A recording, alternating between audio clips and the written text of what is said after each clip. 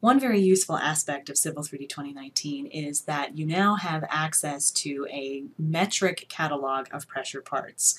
Of course, this is going to be helpful for you all that have clients that require metric deliverables, or of course, if you live outside of the US and you need to use the metric system. This actually was included in the 2018.2 update, but is now fully integrated into Civil 3D 2019, into that release. To illustrate this, I'm going to open a new drawing or create a new drawing using the metric, the out-of-the-box metric NCS template.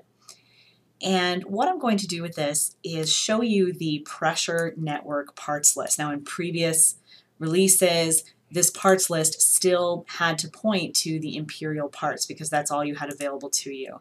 But now in 2018.2 and now fully integrated into 2019, we have this parts list pointing towards metric parts. And you can see here if I edit one of these parts that the units are in fact in millimeters and meters.